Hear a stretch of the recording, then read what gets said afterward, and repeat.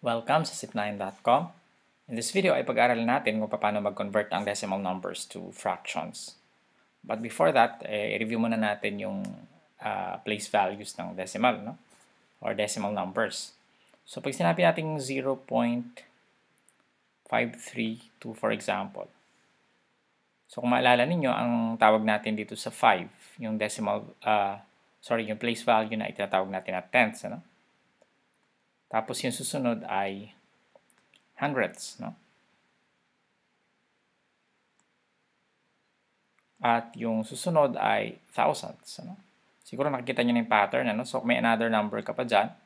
Ang susunod na value na yan ay, ang susunod na place value ay 10,000s, 100,000s, and then millions, ano? O, palagi siyang may TH, ano? At pag may TH sa dulo, pag sinabi mong tenths, no? Ibig sabihin ng tenths ay 1 over 10, no? Di ba? Tapos pag sinabi mong hundredths, ay 1 over 100, no? At pag sinabi mong thousands,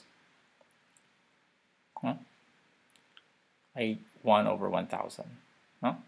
So, tuloy natandaan natin yung place values, ano?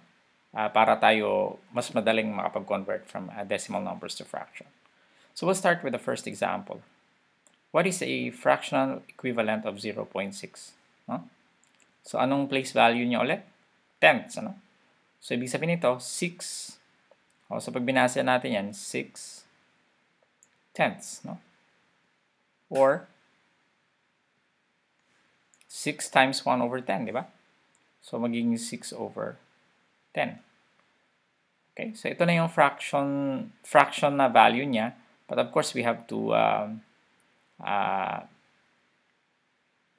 convert this to lowest term. No? So para pa-convert natin to, pareho silang divisible by 2. No? So pwede natin i-divide by 2 yung nasa ibabaw tsaka yung nasa ilalim. No? Yung kanyang numerator tsaka yung denominator.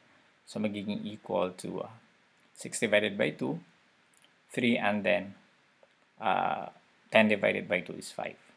So, ito na yung pinakasagot natin. So, 0.6 or 6 tenths ay the same as 3 over 5 or 3/5 fractions.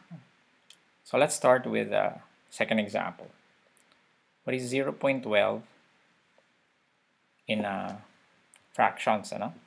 So, 0.12, ano yung pinaka-last, ano niya? Meron tenths, pinaka-last place value niya ay tenths, ano? Oh, sorry, hundredths. So, pwede mong sabihin meron tayong 12 hundredths. No? Actually, mas mahaba itong ang explanation dito kung gusto ko talaga i-detalye, pero binibigay ko na sa inyo mas madali, ano? So, 0.12, which is equal to 12 hundredths, or 12 over 100.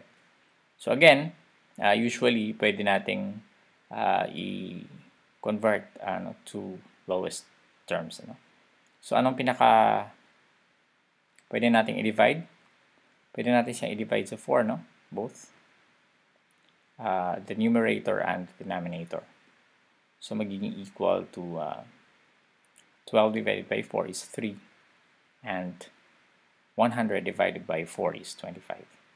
So, wala na tayong pwedeng divide. So, ito yung pinakasagot natin.